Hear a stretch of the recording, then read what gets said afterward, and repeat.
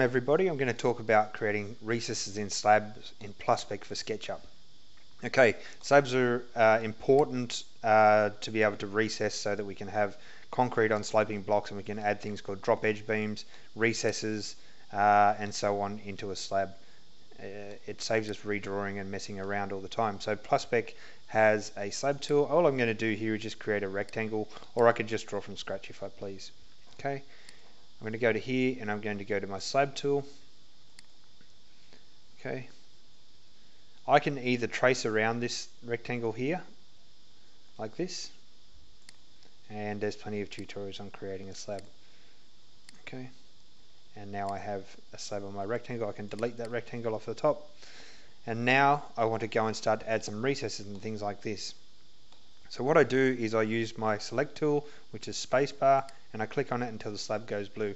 I now right click the slab, go slab, and I'm going to actually do several things. I can either edit the slab, which will go back and change the thickness and so on. I can add penetrations, which are for pipes, so I'll quickly add a penetration. I might add a penetration, say, here's a 100mm diameter with a 12 circle accuracy. If you're drawing a massive model, reduce the accuracy. And now I can add a penetration. You'll notice if you look at these, it also has a center point which can be used with the MEP tool that comes in Plusspec. Okay, the next thing I want to do is start to add a few recesses. So I'm just going to get out of this, and my slab is still selected, so I can right click it again, slab, and I can go in here and I can go to my recess tool, add recess. Okay, and now I can select the depth of the recess I want to go. I'm going to use this one as 100mm. and show you how we would do a recess around a corner.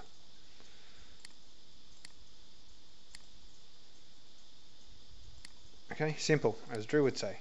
Alright, now let's go around to the other side here, and we might say, well, we want to have a several step recess, so I'm going to change the thickness, the depth of my recess and go submit. And I might say, well, on this side here I want a 500 recess. Notice that it wants to snap there to the red. And over here I want a 400 recess. Usually these recesses should be working to brick increments, or whatever your external cladding increment is. If there's it saves you cutting the bottom brick if the recess is incorrect. Okay, so I can do a recess like that. I can also add a recess in the middle of a slab. And here, if I want to push shift, you'll notice that it's still not locking exactly. If I go outside of the slab and push shift now, you'll notice it's locked to that axis.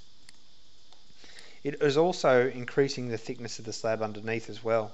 I'm sure you can see that.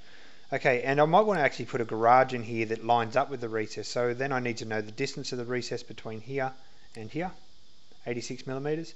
Now, because I clicked outside of the slab, I need to reselect it, right click, slabs, recess tool, add recess, and I need to change the thickness of the recess to the same thickness as the step down on the slab and go submit.